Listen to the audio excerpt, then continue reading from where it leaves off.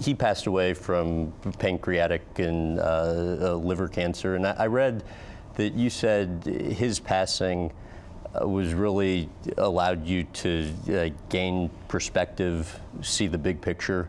What about that? Well, my dad was 56. He was far too young. I was 30 years old when he passed.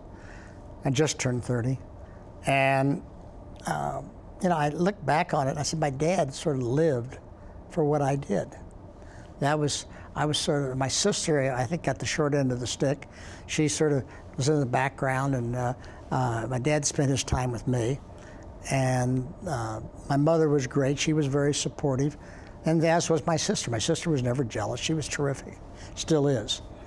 And we sort of spent our time together, grew together, and I felt like, you know, I wanted to be the best I could be, but I don't think I found when my dad passed that I'd really given him my best. Why? Well, I think I could have played a lot better. I could have worked harder. I think you can always work harder. I mean, did I work hard? Yes. But could I have worked harder? Yes. And when he passed, I said, oh, here he is. I'm just in the start of my career, and yet my father's gone, who really was what he is what he lived for. And so I sort of rededicated myself a little bit that year, and I think my golf game was kind of shabby, actually, and in my opinion. You know, although I don't remember, but I probably won several tournaments.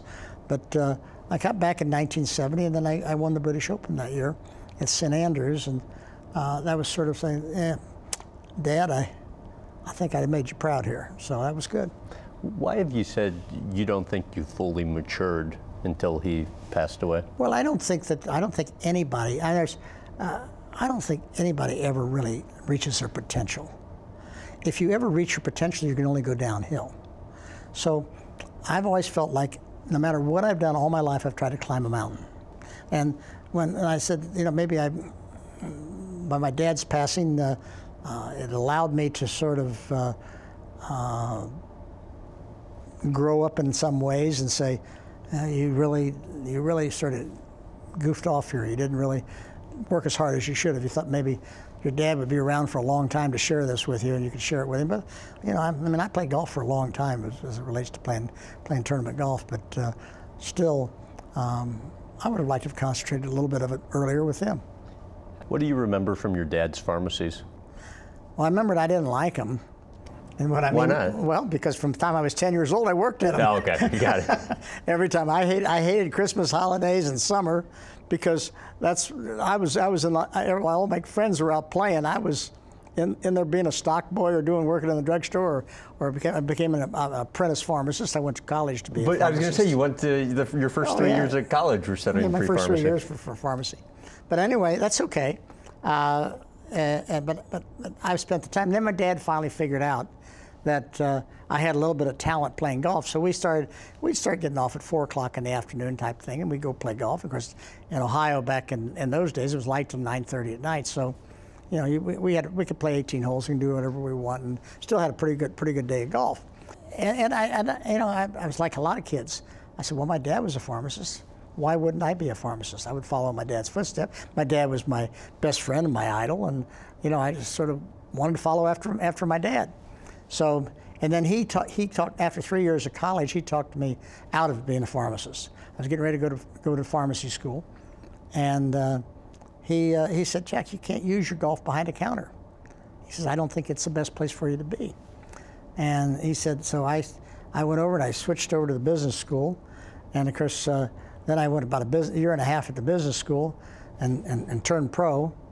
And I didn't finish. I had plenty of hours to finish, but because I didn't have the right combination of courses, but I went and played golf, and you know, I kind of liked that. I really enjoyed it. I had a good time, and I found that it was something that I did reasonably well, and something that was very rewarding. I was able to provide. I mean, from the day I got married, which Barb and I were 20 years old when we got married.